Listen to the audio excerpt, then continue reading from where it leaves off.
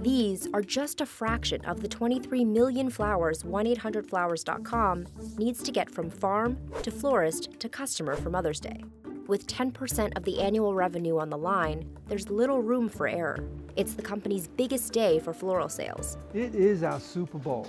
This distribution center in New York City will see 10,000 of those Mother's Day orders.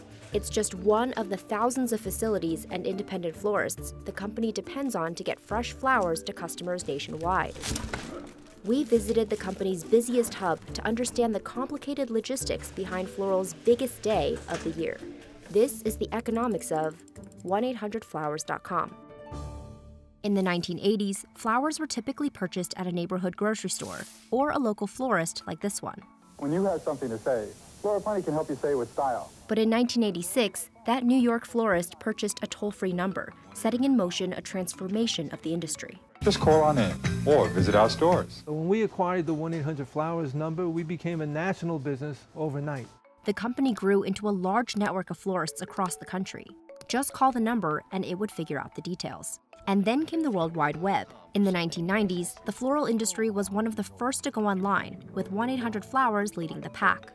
We can take care of that right now with America Online. We can? Yeah, we can send your mom flowers. They're very cutting edge in technology and online technology. I would consider them a leader as an e-commerce company. As a research analyst, Linda Bolton-Weiser has covered 1-800-Flowers for over a decade. The floral network is key to the business, and sort of standardizing the brand to be able to advertise is really part of what they did to pioneer the industry.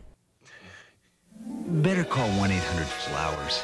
Today, the company brings in $2 billion in annual revenue. And with more than 5,000 florists in its network, holiday logistics are pretty complicated. Preparing for Mother's Day is one of those things that really gets our blood going. After a customer places an order online, it can be sent to a few different places: a farm, a distribution center owned by the company, or one of the network's local florists. Where and how orders are fulfilled depends on the type of product and the location of the customer. Getting the flowers to the right recipient is more complex than people think. It all starts at a farm like this one, where flowers for the holiday are harvested in May. Every year, the company relies on its own data to forecast what types of flowers they'll need planted. Preparation for a major holiday like Mother's Day really began a year ago, when we would work with all of our suppliers to say, here's what we're thinking of designing. How does that match your growing cycles? The company imports flowers from all over the world, including California, Ecuador, Holland, and Thailand. Roses are the most popular for Mother's Day. The company expects to deliver 10 million in 2023. At the farms, flowers are cut, sorted by type and color, and packaged for shipping. The hardest part? Keeping flowers alive and looking fresh. Some customers have complained that their orders arrived looking worse for wear. This is how they came. The flowers were dead. The company says that customer experience is its #1 priority, and that when it might miss the mark, it works with urgency to rectify the situation quickly and to ensure the customer is 100% happy with the resolution. But the most important thing to avoid those dead flowers in the first place? Keep them cold, including on refrigerated trucks that cart the flowers all over the country. The faster you can get that cut flower down to about 33, 34 degrees and then maintain that temperature, you suspend life and you can really extend the vase life that a customer therefore gets. The flowers are kept cold through transportation and arrival at distribution centers like this one in New York. Warehouse manager Isaiah Brown and his staff are preparing to receive hundreds of thousands of flowers, more than double what they usually get. When the product comes in for the week of Mother's Day, we want to get it in as late as possible so it's at its freshest for our customers. Which means all of the Mother's Day prep has to happen fast. The staff here almost triples to prepare for the rush. The flowers are unpacked and processed.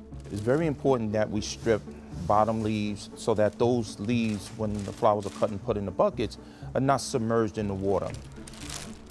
Cutting these stems at an angle allows water to flow to the heads of the flowers. After flowers are processed, they're returned to the cooler room. Designers pop in and out to pick out flowers for their arrangements. This team in New York will make a couple thousand bouquets every day for the week of Mother's Day. It can take any matter from a few minutes to 15 minutes. It all depends on the occasion and the type of bouquet we're talking about. When the designers finish, most of the arrangements will be loaded into trucks like this one and delivered to the customer's door on the same day. Your flowers delivery. Sometimes other gifts, like teddy bears or chocolate-covered strawberries or fruit bouquets, are delivered with the flowers. That's part of the company's bigger strategy to become a one-stop gift shop, where customers can also order from Harry & David or Sherry's Berries. They would like to be known as the premier online gifting marketplace. In fact, 45% of the company's business is in gourmet foods and gift baskets.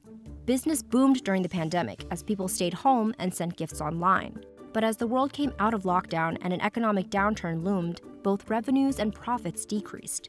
Flowers are considered an ephemeral gift, meaning you can't actually use it or consume it. It's just for beauty and enjoyment. And so in a recession, that tends to be the gift class that falls off first. Inflation and rising labor and supply costs have also affected the company. Competition has blossomed too, with companies like Bouquets, Urban Stems, and Farm Girl Flowers entering the $12 billion floral gifting market. Food delivery services like DoorDash and Uber Eats are also getting in on the action. We work with many of them, even though they also compete against us. E-commerce gives the ability for people to get into your category relatively easy. It doesn't replace the 50 years of experience that we bring to the table. To keep an edge, McCann is once again looking to emerging technologies. In April, the company launched an AI-generated poem composer that's powered by ChatGPT. I see opportunity to grow exactly as we are now, but I know that technology is going to change things and we'll look a lot different than we do 5 years from now.